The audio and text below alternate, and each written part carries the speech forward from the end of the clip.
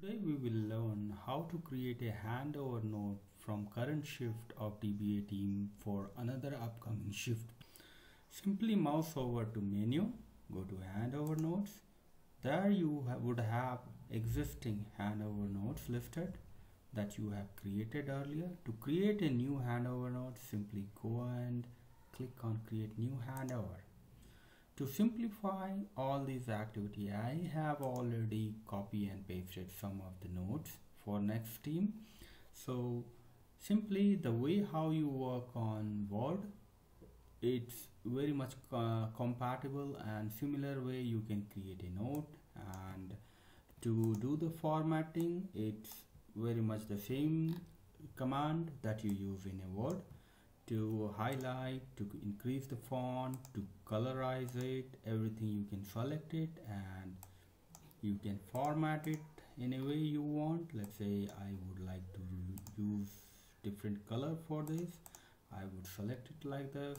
And references, I want to change the font type for this. I can do it like this. You also have a spelling check option over here, and you can add to the dictionary if you want, and spelling correction is available. Very much similar way, the way how you do things in Microsoft Word is same way you can do it here also. So the moment when you are done, click on save. It will save in the database.